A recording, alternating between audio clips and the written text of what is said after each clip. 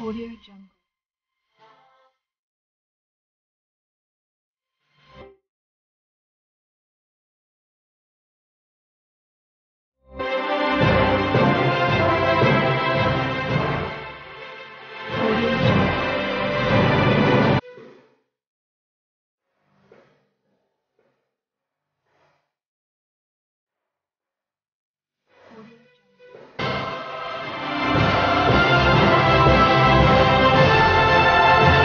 Restaurant and Cafe is a striking two-story, 10,000 square foot space in the Saban building.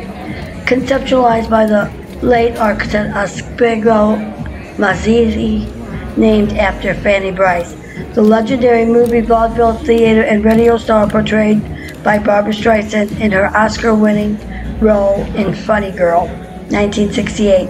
The restaurant features a chef-designed open kitchen, elegant and Captain Bay service style, and nods to a bygone era.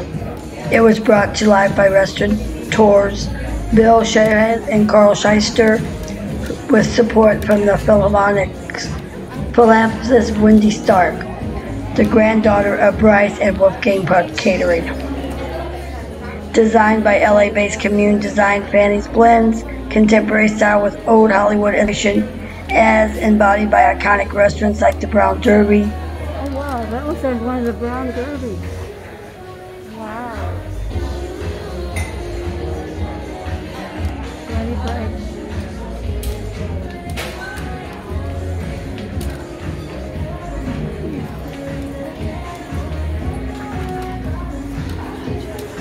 Well as studio backlots and the 1939 streamlined modern architecture of this Museum Saban building. Fanny's dining area features small group and commercial tables, as well as prepared foods market that leads into the main dining room.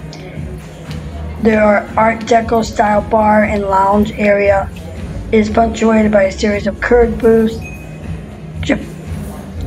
Just posting the industrial architecture by the Renzo Piano building. Fanny's opts for warm natural materials, including maple wall, paneling, marble, zinc, and leather and mohair upholstery.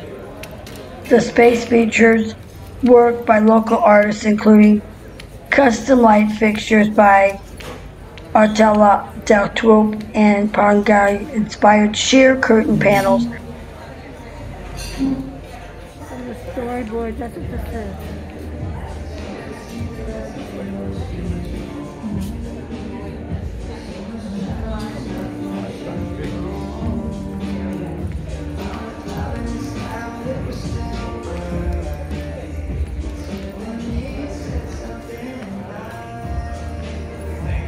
Hollywood.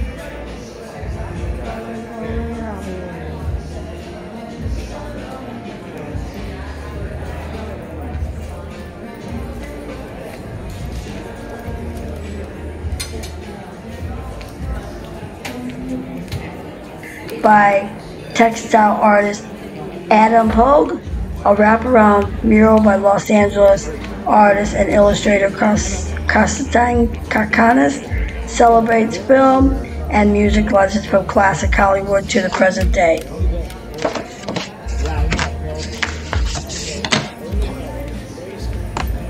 Are you taking 1, 2, 3? No, I'm not.